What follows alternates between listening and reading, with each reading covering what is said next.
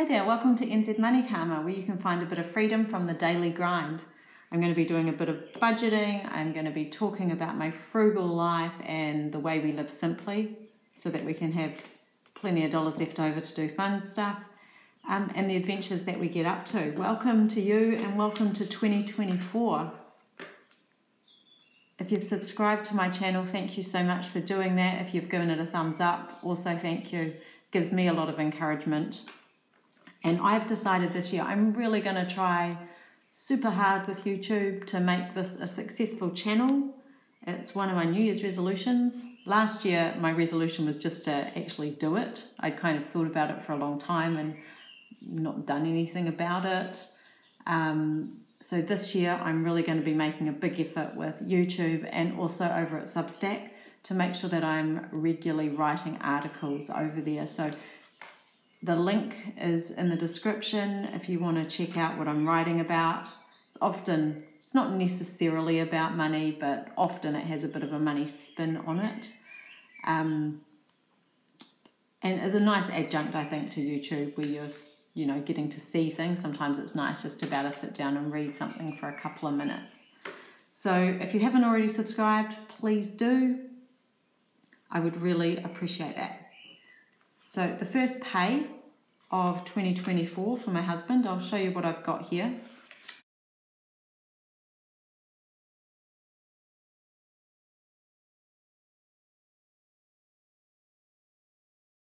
$70, so $370, and the reason it's $370 and it would normally be $500 is because I've already been to the supermarket and I have spent $130, and I actually still need a little bit more. I forgot to get dishwashing liquid and tomatoes. There are no tomatoes yet in my garden and we are all craving them, so I want to buy some. So I'm going to put a bit of extra money into the food envelope, seeing as I forgot that, which is kind of annoying because I could have bought them. But instead I just used the money to buy stocks for the cupboard. But never mind. So this will be, I think we have one more pay as a single income family before we become a double income family, because when the kids go back to school, I'm going back to work.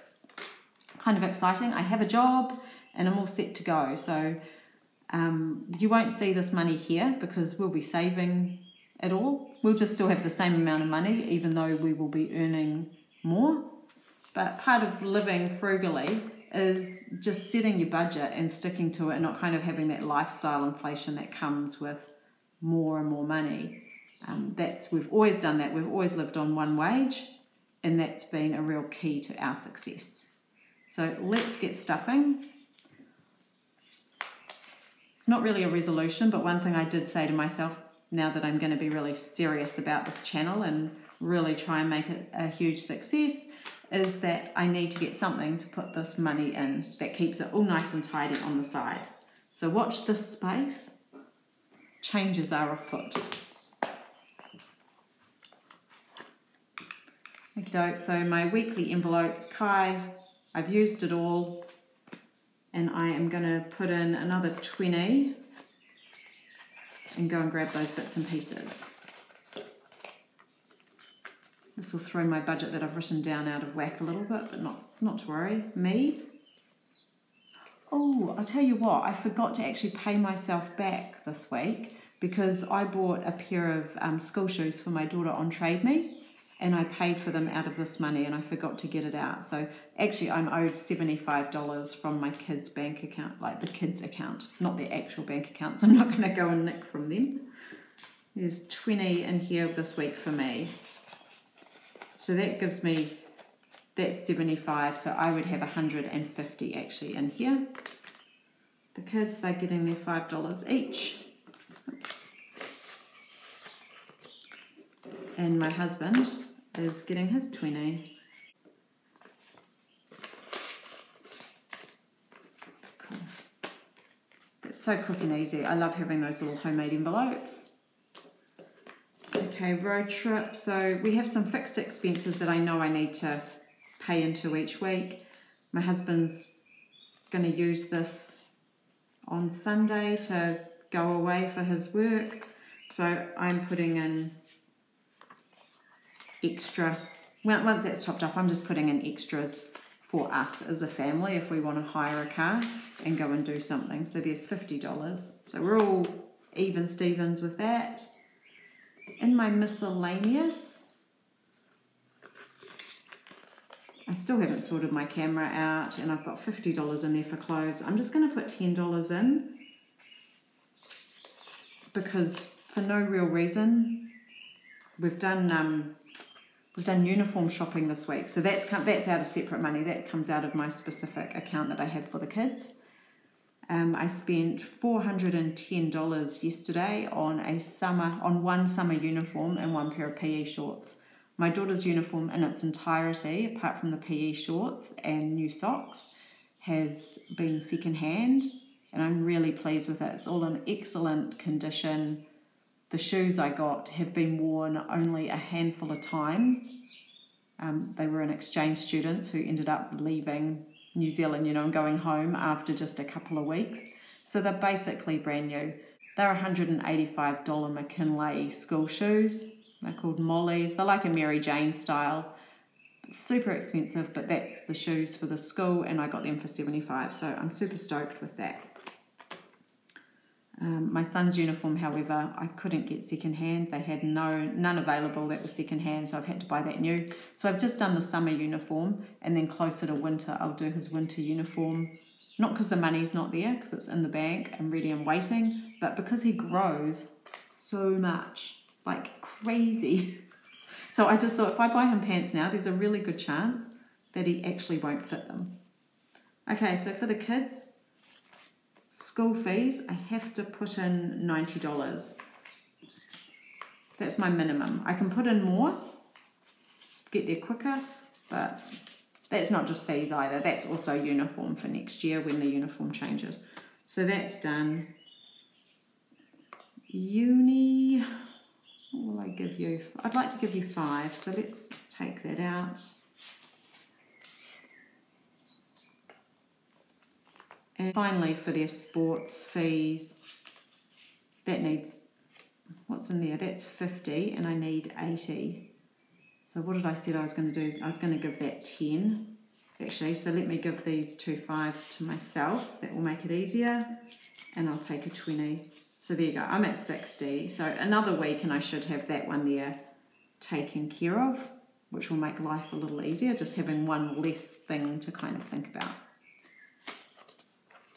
Up until this last year, my kids have really not cost us very much money, but I am finding, now they're kind of entering this teen kind of lifestyle, they are getting a little more expensive. Okay, into the house, I'm going to put in $10, and that just gives me 60 for little things that might need doing around here. We are saving online. If you've watched my New Year's budget video, you'll see that we're putting $100 a week. I'll link that in the description below because that's quite a good look to have an idea about where we're heading with our life in 2024. We've got lots of things we want to get done around our house, which is why we're putting $100 a week into that account. And the one I'm looking forward to most is chickens. Chickens in 2024. I see them as part of my life. Okay, into bikes. Okay, I've got 60. And I'm going to give myself another 10, so that's 70. And finally, tech. Let's have a look. What are we going to do here? I'm going to take all these 5s because it is actually nice to have them. And I think I will just give, so that had 70. I'm just going to put in 5, so that's 75. There we go. That's done and dusted. I'd love to know if you have time to pop a comment below. What brings you here to this particular channel and how did you find it? Like I said earlier on, I'm really trying to nail this YouTube thing this year. I really want to make a success of it. And part of me doing that, I think, is knowing why people have subscribed and why they watch. So if you do have time, it would be really helpful if you could let me know below. So thanks in advance if you do. here's my goals. These are my Q1 goals. So I've got my binder set up into sections. Q1, Q2, Q3, Q4. And Q1 has got some fun. So I've got one in there for eating out. And that's actually all done. But there are lots of cool things happening in Christchurch, New Zealand, where I live, over the summer. It's a great city for like big free events, or not really free, you do have to pay like a gift donation, call it a koha in New Zealand, but there's an expectation that you pay it, but it might only be like $5 per person or something like that. And there's lots of things like outdoor movies, there's big concerts in the Botanic Garden, so huge park in Christchurch, and I want to make sure that we can go to those. The other thing I really want to be able to do is, my son would really like to go to the cricket. I don't want to go to the cricket, I find it really boring, but my husband is going to take him, so I'm going to need $40 for them to go and do that, and a couple of, I don't know, maybe some money to go to an outdoor movie, that kind of thing. So that's all happening over the next month. So I'm just going to start putting a bit of money aside for that, so that we have it when we need it.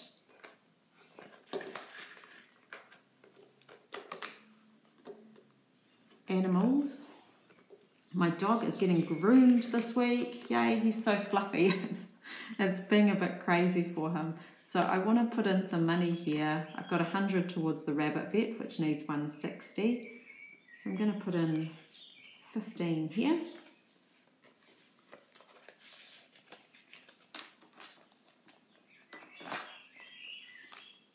Miscellaneous animals needs 120, and I'm going to put in 15 there as well.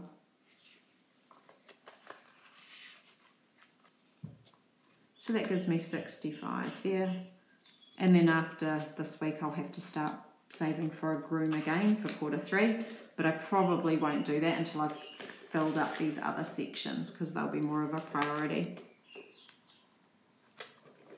Okay, medical dental, got tons and tons of subheadings as well under this one. So miscellaneous medical dental needs 80, because that's how much it is for a GP visit for an adult in New Zealand. And I'm going to pop in 5 there. Dermatologist, I am needing 300. I'm going to put in 15. What have I got here so far? 150.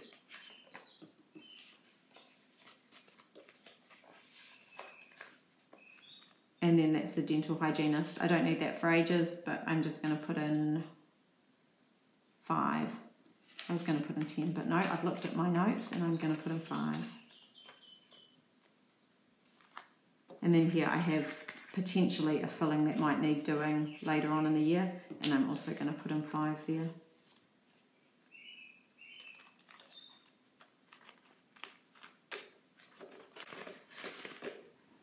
How are you guys going with your New Year's resolutions? Do you do that? I just love being frugal, and I know that's a very weird thing to declare, but each day, living this kind of lifestyle, it pushes me to learn new skills and new ways of doing things, and I really love that. Just as a person, it makes me happy to kind of be learning new things. And this week, I have been doing plenty of cooking and preserving. I'm going to put in $5 here. One of my New Year's resolutions was to put up 100 jars of something into our pantry. And I have never done that many before, and it's certainly not enough to be self-sufficient, but it's a decent number, I think, to start with.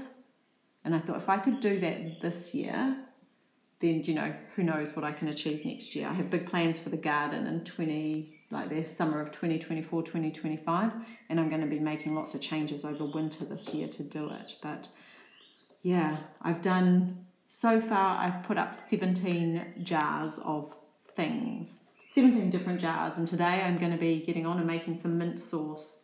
So I'm not sure how many I'll do, but that'll also go into that tally. Okay, I better see what I've got left, because it doesn't look like much. So I've got $25. I swap out some 10s for 5s. It will give me a bit of leeway.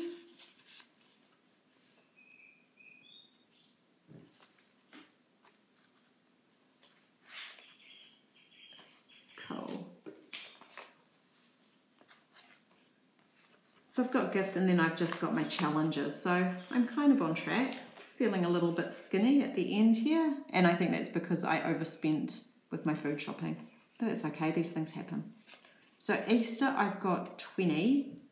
I'm just going to give you 5 because Easter is not really that close, is it? But if I don't put anything in there, it will sneak up on me. Birthday, this is the same kind of time of year, but Eek actually will feel like it sneaks up because I need a lot more for that one. I've come up with 180. I don't actually need 180. That's something I made up. This birthday will get sorted with whatever I have available, and it will be awesome. My kids have never had an unnice birthday. You know, they've always been magical, and I feel like I can do that with whatever the money is. We will just make it work. And miscellaneous, that's for gifts for other just random people. I'm not going to put anything in there this week.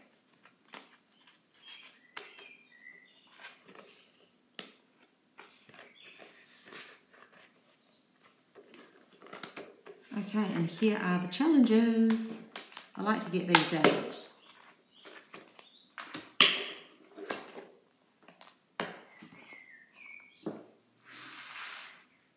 So I'll do that one last because that's kind of an easy-ish one.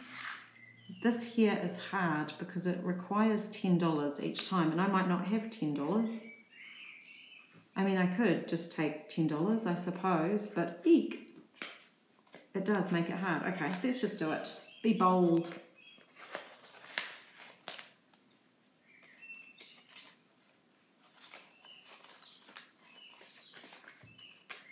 I'm not going to count them up.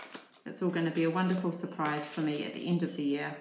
Hopefully, I haven't had to break into any of these. This is my intention, that I can do the challenges and just set them aside, and then at the end of the year kind of have this wad of cash to start 2025 with.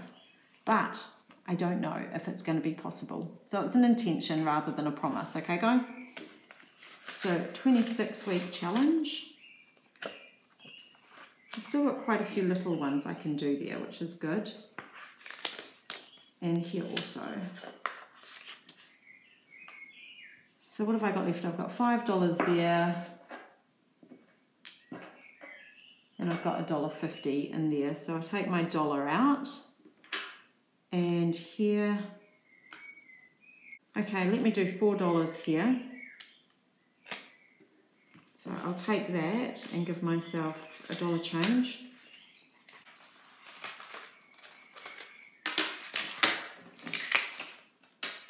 This is what I literally love about these challenges, is that when you've got a bit of leeway, you know, if it's a good week, you can have, you know, do a big one. If it's a little week, you just do a little one, but you still made progress.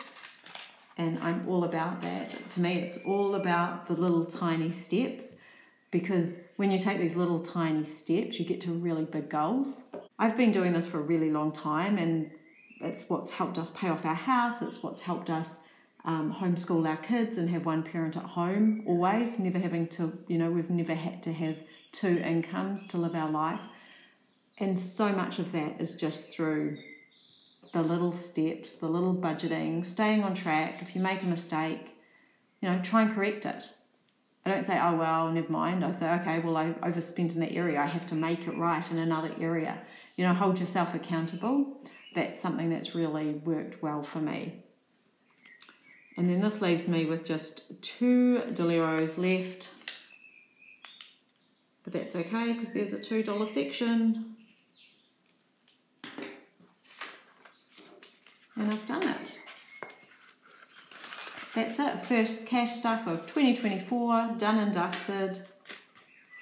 I hope you guys are having an awesome start to the new year. I hope everything is going according to plan, and if it's not, that you have a plan in place to make it right. Please, if you have time, drop me a comment below. If you haven't already given it a thumbs up and subscribe, please do. I'd love to have you along as part of this community. And I look forward to catching up with you guys next time. Bye for now.